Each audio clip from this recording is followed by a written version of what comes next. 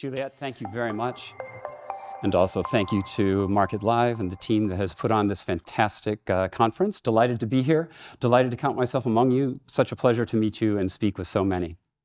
I'm hopeful that I belong as part of this group. I like to think of myself as an insurance innovator. I led technology strategy and innovation for Allstate. I led Booz & Company's U.S. insurance consulting practice for a number of years. I led KPMG's global insurance strategy practice.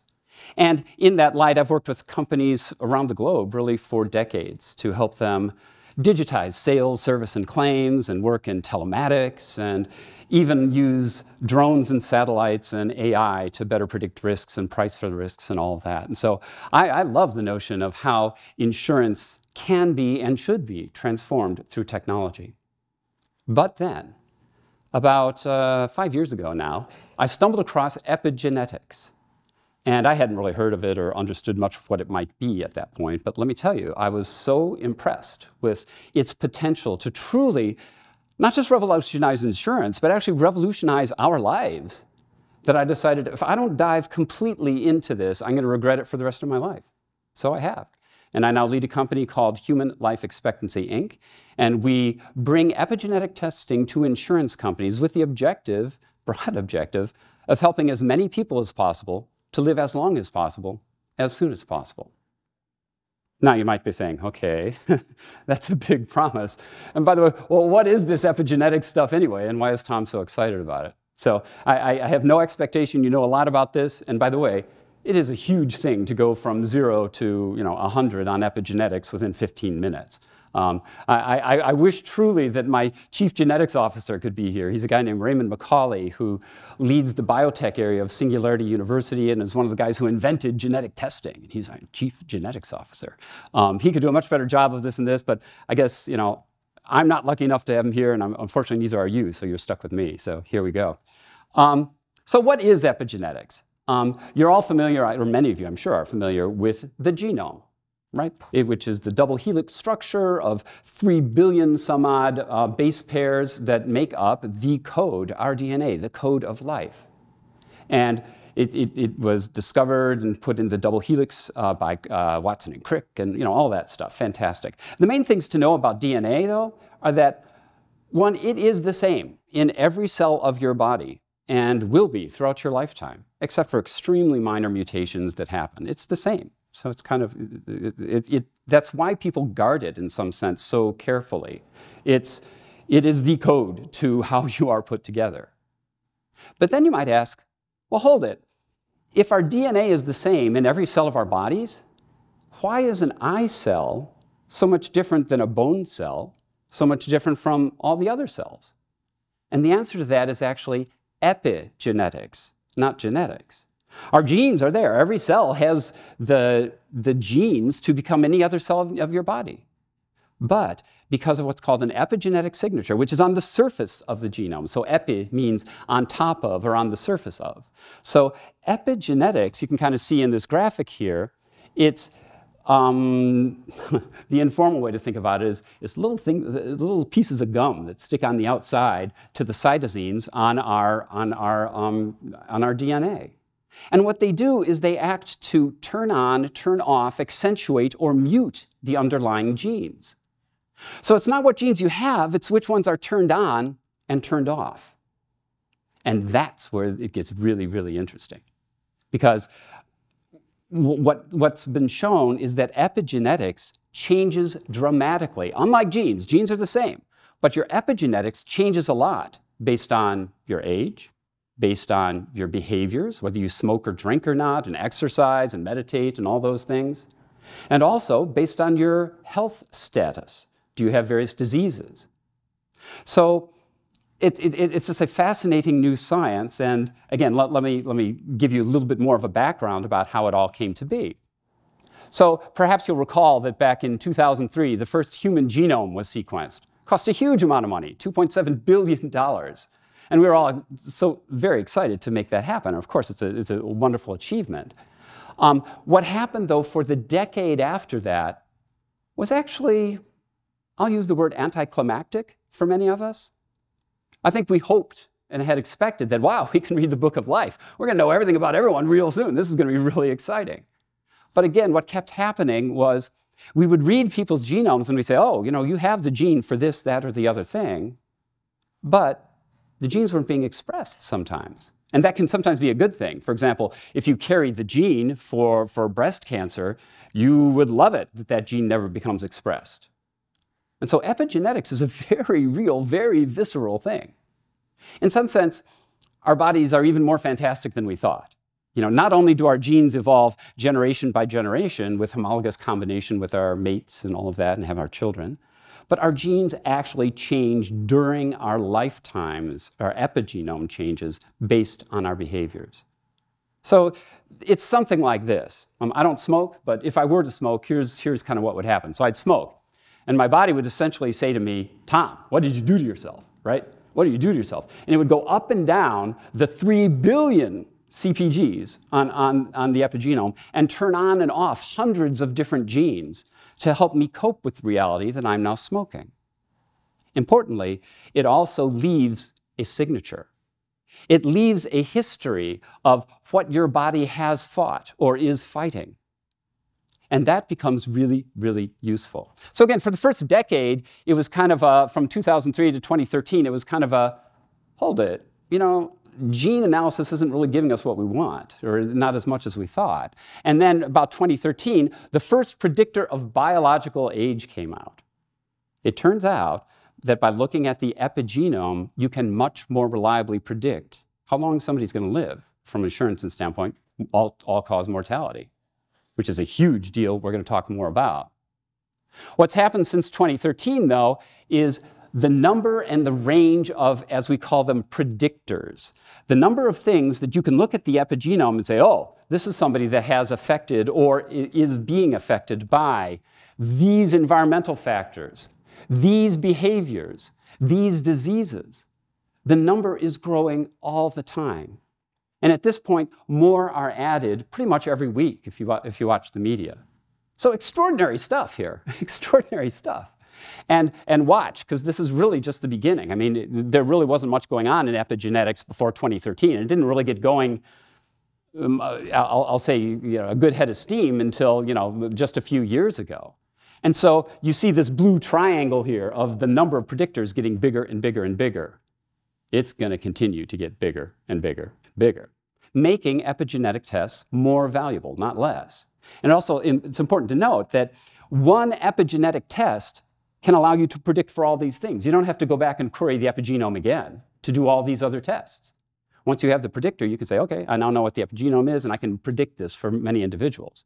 So that's one huge and amazing thing, that the predictors are growing dramatically. The other huge and amazing thing is the cost of the tests.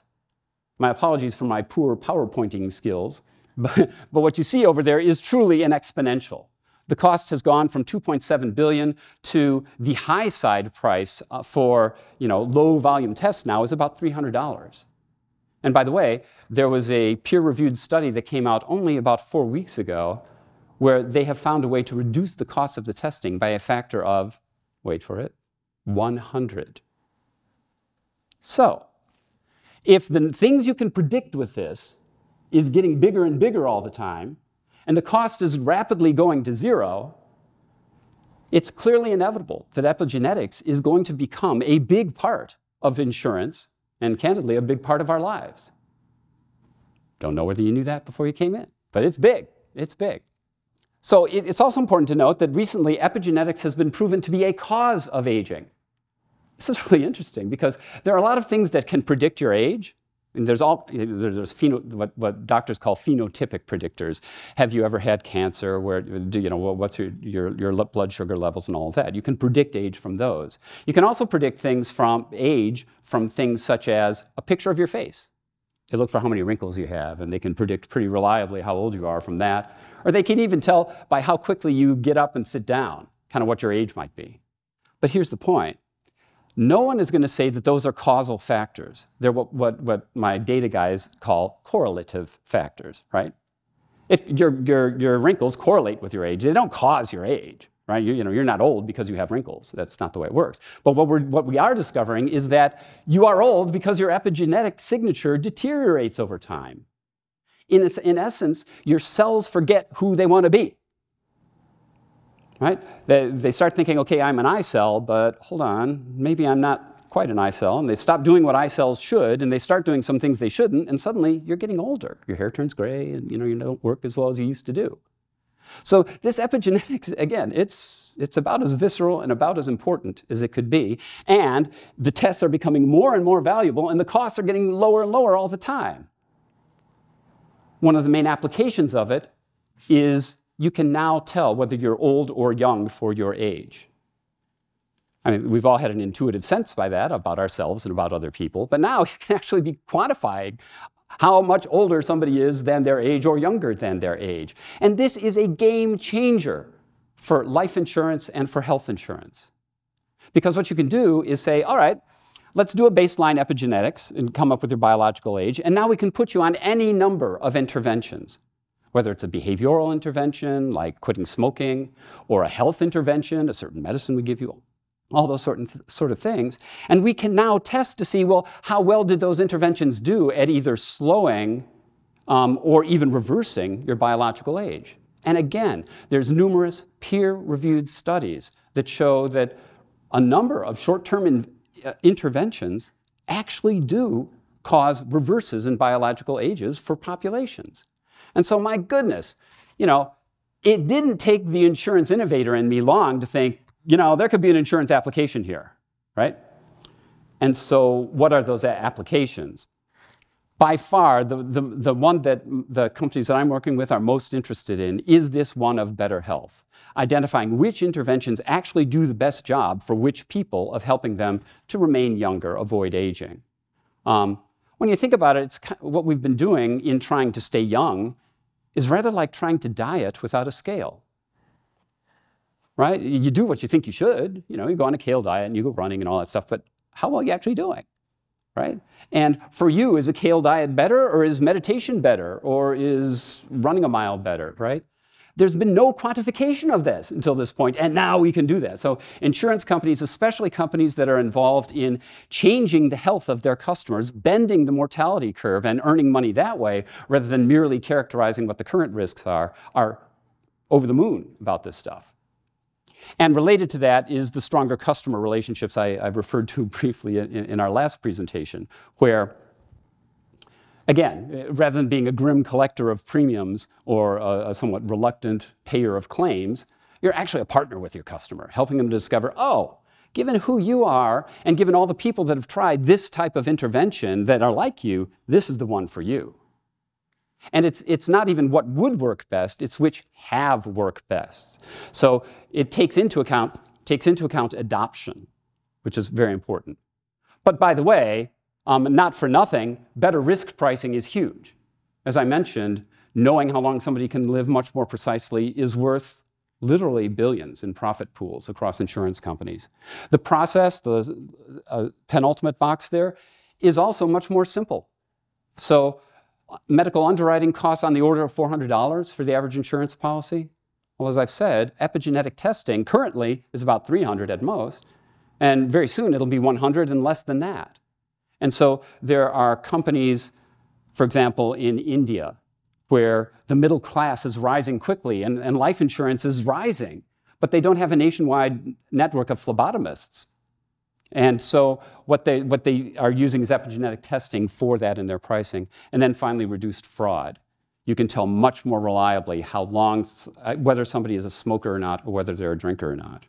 So, look, we really believe that the adoption of epigenetic tests in the insurance industry is inevitable. Those that lead will be first to get all these benefits. Insurers are now piloting epigenetic testing in places around the globe. And one of the reasons, I'm sitting here is it's a little bit more slow here in the US than it is elsewhere. And I sure would love to be part of making it happen here in this country. And again, we are uniquely qualified as a partner to deliver those insights.